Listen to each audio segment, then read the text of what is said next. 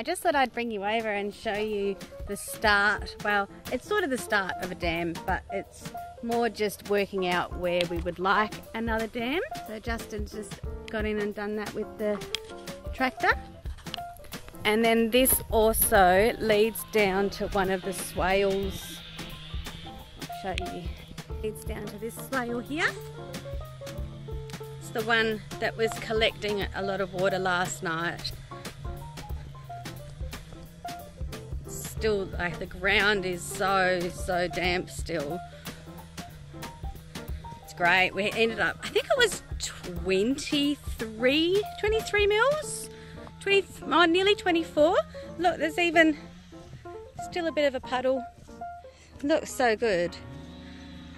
And you can see, I don't know if you'll better see it on the camera, but where the water's been captured in here, and then Justin's put the plants along that part, and then it's a bit greener around there, and that's just the water just seeping in, helping to hold the water on the land.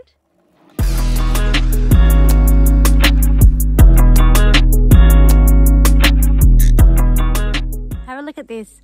I said about how the ground underneath all the Karkalla was probably really good quality, and have a look what I found when I was digging them up. Just about to pull this one up. Look at that. And it's like this mushroom mycelium, I think. Something like that. Isn't that amazing?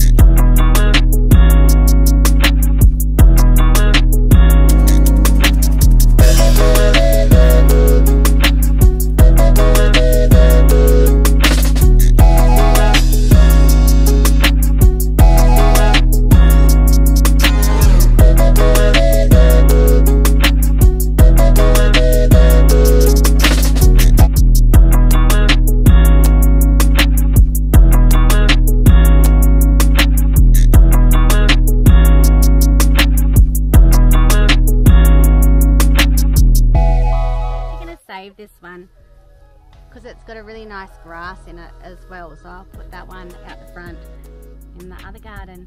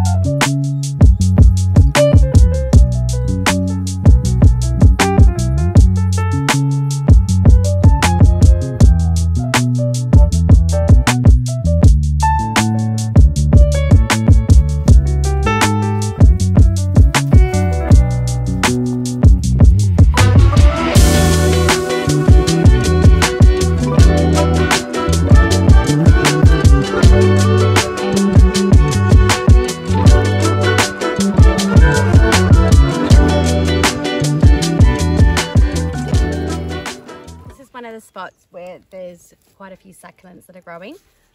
They get the beautiful red flowers on them and the birds love them. So I'm going to grab a few cuttings off those and put them around the Illawarra tree, because that one, it doesn't like the hot sun, and we are in Victoria, so we get some super hot sun, but apparently if it's got hot sun just on the leaves or just on the ground, then that's okay. So I thought I might put some of these guys around the Illawarra tree so that then at least the roots won't get too hot and they can hopefully survive the summer.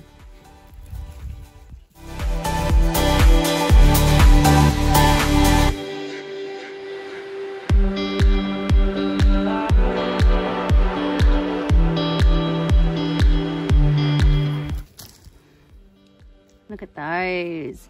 It'll look great too, because the Illawarra flame tree gets the amazing bright red flowers on it. Thought that might be a good one to have around it as well.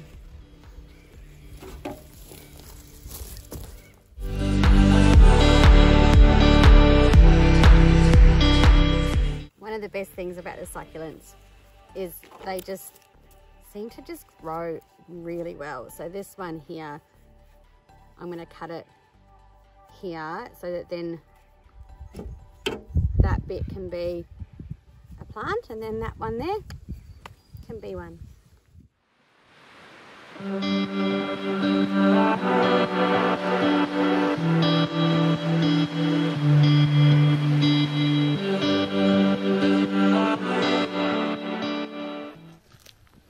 I got these Karkalla or pigface. You can see the flower there. I think I damaged it a bit when I put it in the wheelbarrow. But this one's a smaller one. I'm going to try one of these. Honestly, I've never tried one of these ones. I'll just try a little one.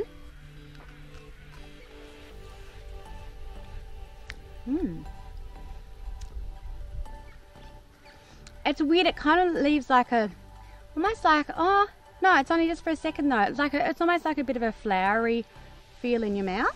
It's actually really yum. I probably should be washing my hands before I eat, but. So see that one there, been broken and actually ripped a bit from the wind. So yeah, that would be susceptible to getting diseases and stuff. So I'm just going to try. I'm really nervous. I don't want to hurt the tree. I don't want to damage it. We'll go from this angle. There we go. It's not bad.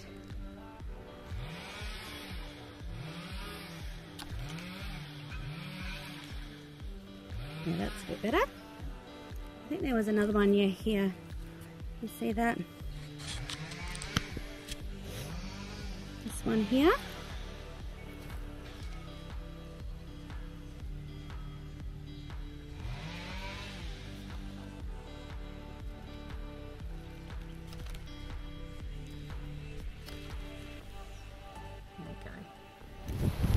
So I'm just going to change the automatic door.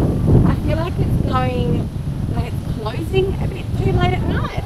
And yeah, I just don't, especially because the chickens are far away from the house now, so there is the risk that there'll be foxes. Well, I'm pretty sure there's foxes around all the time, but yeah, I just worry that maybe the door's getting closed a bit too late. 6:14. So I'll show you how I do it. I almost forget. That one. Yeah, do a calibration. No.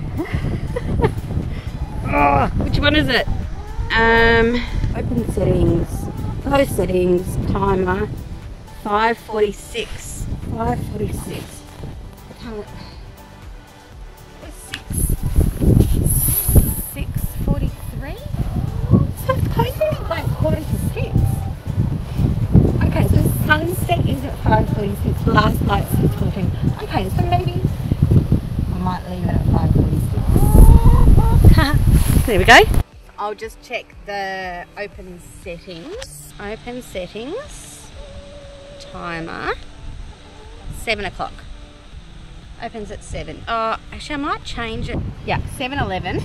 I'm just going to change that to 7-Eleven. I don't actually know if you can see that on there, but it's pretty easy. Once you get the hang of it all, it's pretty easy. There we go. I've set it all, and now it's just doing a thing where it's to test it, saying the door will now fully open.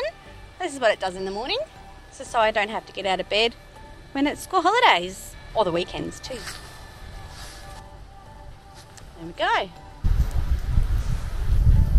I put that bucket on the other side around where I've attached a gutter, so then that fills up. When it does rain, it fills up, and I can just use this to help top up the water, so I don't have to go down and get a watering can or anything. It works really well.